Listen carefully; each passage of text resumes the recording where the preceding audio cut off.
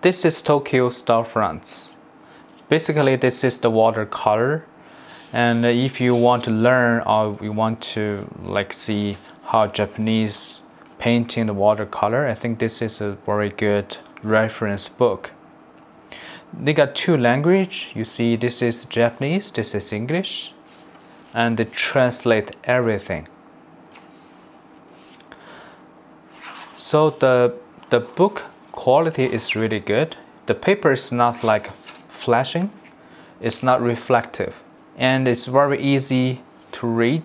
And they got some stuff inside here, and the color is really vivid, it's really good. And in this book is actually a lot of paintings inside, and also it included some sketches inside. Paper cover is the map and the index. Alright, I hope this video is helpful. Thank you for watching.